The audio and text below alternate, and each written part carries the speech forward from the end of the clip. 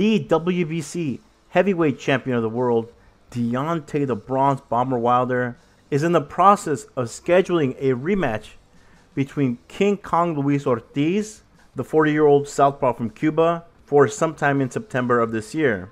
Before a date has been released for that fight, Deontay Wilder has announced via his Instagram that he will face Tyson Fury in a rematch.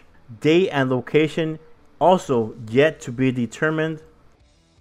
Wilder has said in the past, anything on his record that has a question mark next to it, he will erase.